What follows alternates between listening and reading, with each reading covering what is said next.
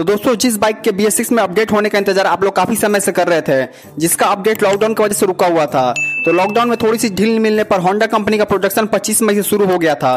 तो कंपनी ने इसी बीच अपने सस्ती और किफायती बाइक होंडा CD110 ड्रीम का BS6 मॉडल लॉन्च कर दिया है।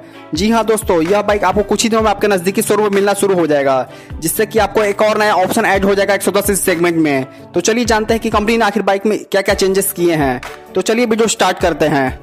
तो चलिए सबसे पहले इसमें मिलने वाले कलर ऑप्शंस की बात कर लेते हैं। तो दोस्तों मैं यहाँ पर आपको बता दूं कि इसमें आपको 2 वेरिएंट्स मिलते हैं।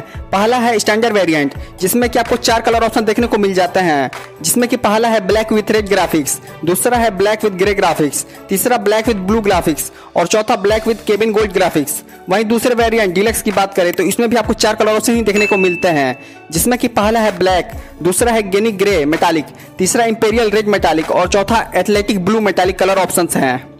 दूसरे पॉइंट लुक एवं स्टाइलिंग की बात करें तो लुक्स के मामला में इसमें कोई भी चेंजेस नहीं किए गए हैं। यह बिल्कुल अपनी BS4 मॉडल की तरह ही दिखती है, सिर्फ इसका बॉडी ग्राफिक्स को ही चेंज किया गया है, बाकी ओवरऑल गाड़ी सेम है।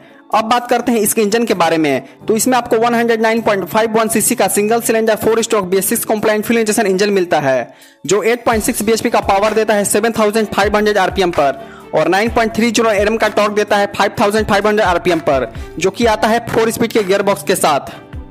इसके सस्पेंशन सिस्टम की बात करें तो इसके फ्रंट में आपको नॉर्मल कन्वेंशनल टेलीस्कोपिक फॉर्क और इसके रियर में swing arm hydraulic suspension system मिलता है, जो कि काफी अच्छा कंफर्ट प्रोवाइड करता है। अब बात कर लेते हैं इसके टायर्स के बारे में। तो इसके फ्रंट में आपको 80/100 18 इंच का ट्यूबलेस टायर मिलता है और इसके रियर में भी आपको 80/100 18 इंच का ही ट्यूबलेस टायर देखने को मिलता है। अब बात आती है इसके ब्रेक्स के बारे में। तो इसके फ्रंट और रियर दोनों में ही आपको 130 mm का ड्रम ब्रेक मिलता है, जो कि आपको काफी अच्छा ब्रेकिंग परफॉर्मेंस देता है। तो इसमें आपको कोई भी डिस्क ब्रेक का ऑप्शन देखने को नहीं मिलता है। एक नजर डाल लेते हैं इसमें मिलने वाले कुछ फीचर्स के बारे में, जैसे कि silent start with ECG motor, जिससे कि बिना उतना ज्यादा आवाज की बाइक स्टार्ट हो जाती है। अगला फीचर है ESP मतलब इनहांस स्मार्ट पावर, जिस टेक्नोलॉजी से होने से यह बाइक आपको काफी अच्छा माइलेज और पावर डिलीवर करती है। अगला है DC halogen headlamp, engine kill switch, integrated headlamp beam और पास स्विच जैसे फीचर आपको मिल जाते हैं इस बाइक में। अब कुछ डायमेंशंस की बात कर लेते हैं। तो इसमें आपको 1285 mm की व्हील बेस, 162 mm की ग्राउंड क्लियरेंस, 790 mm की सीट हाइट, 112 kg की कर्व वेट और 9.1 लीटर की फ्यूल टैंक कैपेसिटी मिल जाती है आपको इस बाइक में। अब आते हैं सबसे जरूरी मुद्दे के ऊपर, जो कि है इसका माइलेज। तो फ्यूल इंजेक्शन सिस्टम लगने की वजह से यह आपको पहले से मुकाबले कुछ ज्यादा अच्छा माइलेज दे पाएगी, लगभग 70 से 75 kmpl का, जो कि अपने सेगमेंट में काफी अच्छा माइलेज माना जाता है।